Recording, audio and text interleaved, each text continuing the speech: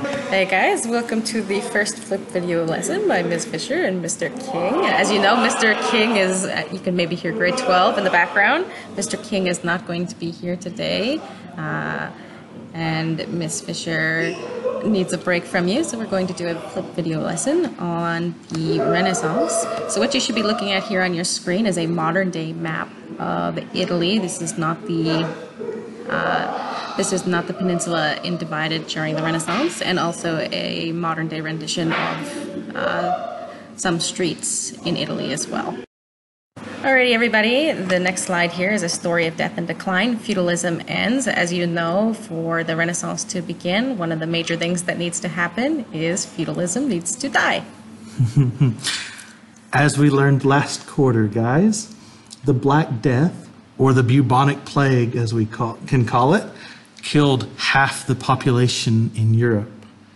If you look on the chart on the right, you can see in the center the decline in the population of Europe and how it slowly recovered as it moves to the right.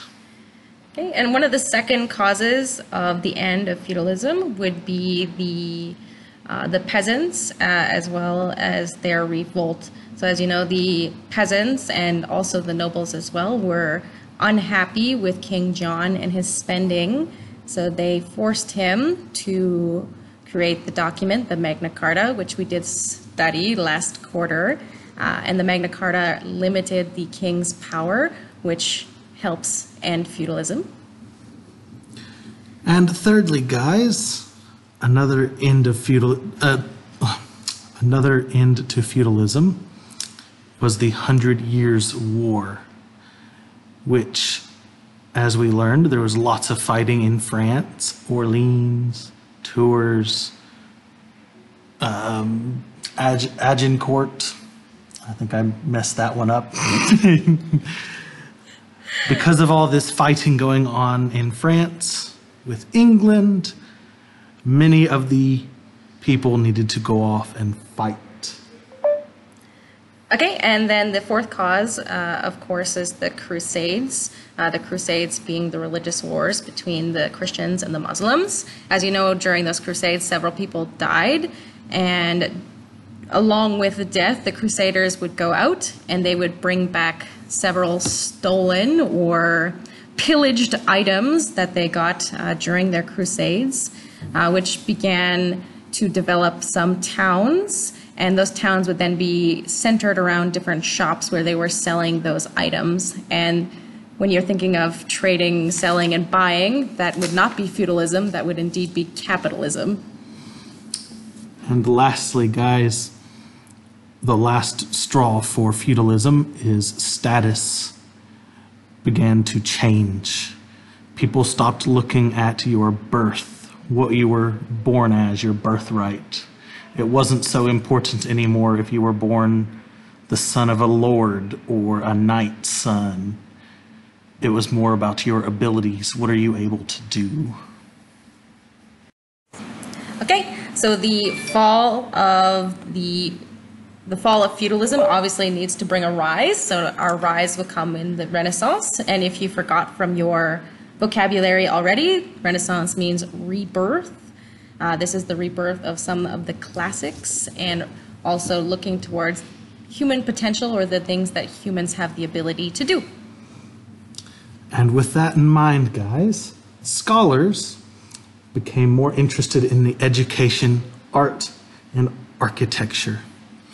And they looked to ancient Greece and Rome for inspiration, for guidance. And this is especially important because most of this started in Italian cities, the home of ancient Rome. This happened there mostly because these cities were the wealthiest from trade, and people were able to spend that money on art. If you look at the painting on the right, the bottom right, that painting is on the chapel of, the Sistine Chapel in Vatican City. You can go visit it today. Okay, and one of the third reasons that the Renaissance came, of course, if you remember, the Crusades are happening, and during those Crusades, people are not only going to reclaim the Holy Land, but they are also experiencing cultures of foreign areas that they had never visited before, and people are suddenly gaining an interest in exploring the world outside the walls of their homes. And go. Okay, guys, I have a question for you. What does the Renaissance mean? A resurgence of classical learning and human potential. B, a rebirth of classical learning and human potential. C, a rebirth of modern learning and human potential. Or D, the rebirth of classical learning and intelligence. If you chose anything but B, I'm sorry. If you All right, next question, guys. What do you think is the main reason why feudalism declined, and why? Is it A, the Black Death killing all the people? Is it B, the people hating on King John and creating the Magna Carta? Is it C, France and England are having a war and killing each other? Is it D, the Crusades, the Christians and the Muslims are killing each other and trading? Or is it E, status? It doesn't matter if you're rich, poor, whatever, you're all good. The answer is all. As we talked about in class on Tuesday, guys, Italy is no longer united like it was during ancient Roman times. As the Middle Ages occurred, Italy split up into many different kingdoms. You have the Kingdom of Sicily in the south, the Republic of Florence in the north, the Kingdom of Naples in the southeast. You have the Papal States in central Italy around Rome, the Duchy of Milan, the Republic of Genoa, and the Republic of Venice. So next we're going to go into humanism and individualism. So in the feudal era, feudalism, religion was one of the most important things of that time. But once that has ended, the shift has happened, and religion is still important, but there are other things which are now equally as important during the Renaissance, and that would include things like education and philosophy.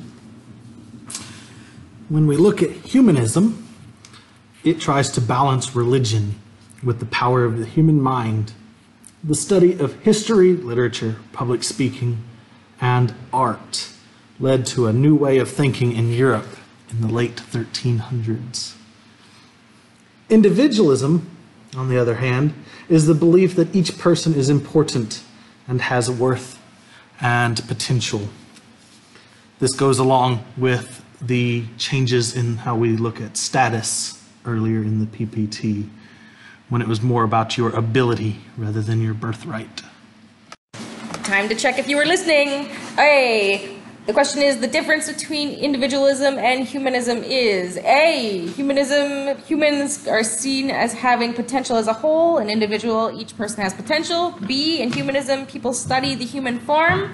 Individualists concentrate on perspective drawings. C, humanism balances perspective and religion, while individualism is the belief that a person has self-worth. Or D, humanism balances the power of the human mind and religion, while individualism is the belief that each person has self-worth.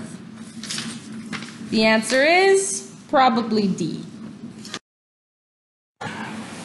The next thing we're going to look at today, guys, is Renaissance art. But before we do that, we need to talk a bit about medieval art, or art in the Middle Ages. If you look at art from that time, pictures were made to look good, but they were flat. They had no dimension to it. Yeah? They lacked perspective. Think about it between a cartoon or an animation. Yeah? Cartoons are 2D, like middle-aged paintings.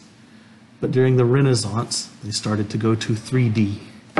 So if you're looking up the top, you should see a very flat-looking picture of Jesus.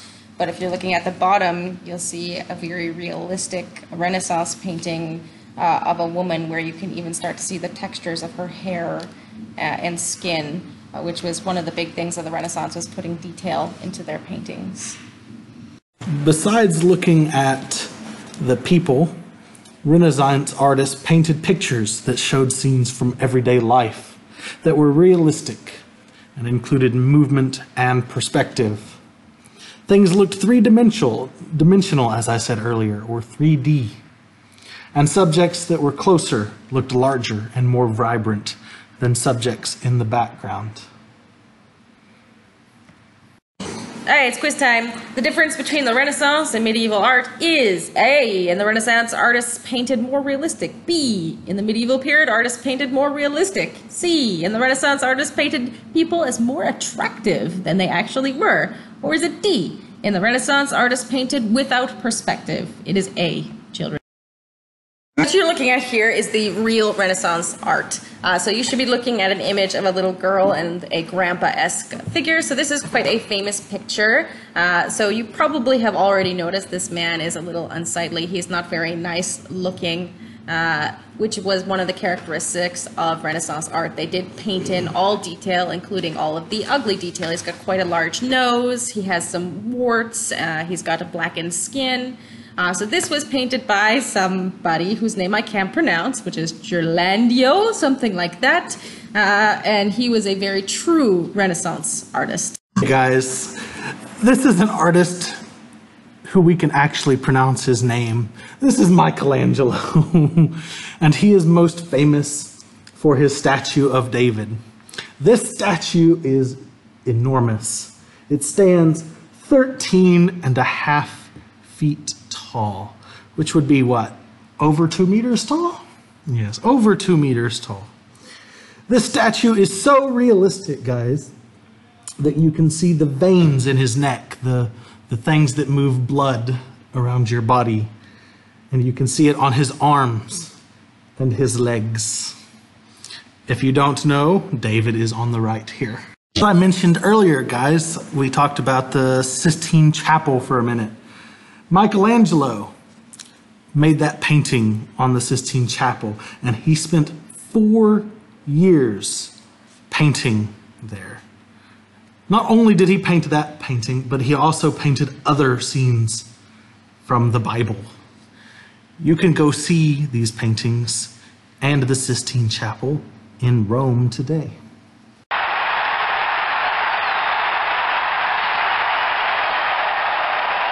Look on the right here, guys. It's the gates of paradise, as Michelangelo called them. It took 22 years to make these bronze doors for the baptistry in Florence. Look at the amazing detail. These were not made by Michelangelo, but these were made by Ghiberti instead. Okay, so while you did not maybe necessarily know who Ghiberti was, we definitely all know who Leonardo da Vinci is. He is a jack of all trades. He has many different artistic style jobs. He was a painter, sculptor, architect, inventor, as well as an engineer. He is somebody who liked to explore different forms and use different kinds of paints. So one of his famous paintings, you probably all remember, is The Last Supper. That painting actually has some extreme detail on it. If you look closely inside, you can see that the paint on the walls behind Jesus and all the apostles has actually been peeling as though it were done in real life. People today still view The Last Supper as one of the most beautiful religious paintings ever made. Another famous painting of his is the Mona Lisa, which you can see in the Louvre. It is one of his most recognizable paintings. In fact, in many languages, although she may have different names, if you say Mona Lisa, most people will remember who that is and who painted her. This lovely lady here is the Mona Lisa. If you ever get the opportunity, which I have not, and I hope you do at some point in your life, to go and see her in the Louvre, she is very, very small. She's only 2 feet 6 inches. By 1 foot 9 inches approximately, which is actually quite small for a painting. So when you go there, if you get the opportunity, it'll actually be very hard to even see the details on the painting because it'll be quite far away from the public. Interesting fact, Leonardo was a very weird man. In order to learn how to paint more realistically, he actually dissected, and that means actually taking dead bodies, opening them up with a knife, and playing around with their insides to learn better how to paint more realistically. So there was something a little not right with his mind.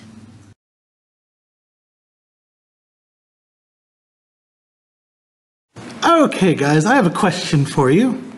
Where did most of these artists live? Where did Michelangelo, Ghiberti, and Da Vinci live? The answer for many of these artists was Florence, Italy, you might ask. Why they lived in Florence? Well, that's because Florence is a port city, and many port cities had families that grew wealthy from the trading in those cities. In Florence, that rich family was the Medici family. This family grew very rich from trading and later banking. They appreciated art so much that they paid artists to work to beautify Florence. A little bit more detail about the Medici family. As Mr. Randy said, they were traders, bankers, and patrons of art. They firmly believed that a good artist should receive money for their work. So the Medici family started commissioning art from different artists around Italy. So they paid people to create art. The Medicis were what we would call patrons of art. It's one of your vocabulary words, and a patron is somebody who will give money in exchange for pieces of art. Again, that's part of a commission. Because the Medicis had gave artists incentive, which means reason to create art, that is the main reason they moved over to Florence. And because of that, Florence became one of the most important cities of the Renaissance period. Ask yourself, which word best summarizes the Renaissance? A, survival, B, astronomy, C, change, or D, monarchy? Think fast. It's change. Quiz yourself, guys. The Sistine Chapel was painted by who? Titian, Michelangelo, Botticelli, or Raphael? Think fast. It's B, Michelangelo. Quiz yourself. What is one way that Da Vinci used science to make his art more realistic? Is it A, he studied and sketched bones and muscles? Is it B, he studied measurements of the earth to make realistic scenes? Is it C, he used a microscope and made sketches based on what he observed? Or is it D, he used astronomy, which would be the study of the stars, to sketch the sun? Only one of those makes sense, and that would be A. Okay, guys, quiz yourself. What period is this artwork an example of? A, Renaissance, or B, medieval? It's A, Renaissance. Why, you ask? Because it's three-dimensional, shows perspective, and is realistic. Lots of art stuff. Quiz yourself. The following artwork is from which period? Is it from the medieval period, A, or is it from the Renaissance? Take a look at those very, very flat features and the subjects of that painting. The subjects of those paintings are religion and knights. So of course that should be from the medieval time because it's showing something from feudalism. Quiz yourself. The following artwork is from medieval time or Renaissance time. Have a look. It's a very real. Why? Because it is three-dimensional, shows perspective, and is real. Okay, quiz yourself, guys. This following artwork is an example of which period? A, medieval, or B, Renaissance? I'm gonna go with A. Why do you ask? The figures are flat and not very realistic. Jackson, this artwork is an example of which period? Is it the Renaissance, A, or is it B, medieval? Who's that? Medieval. It is Renaissance. That is a picture, that is a statue of David who was created by Michelangelo, inspired, of course, by Greek statues. So nice. And last one for today, guys. Which of the following ideas is not part of humanism? A, Greece and Rome were inspiration. B, to only glorify and worship God. C, poetry, history, and public speaking. Or D, talented writers and artists were honored and encouraged. B, to only glorify and worship God. No one needs that.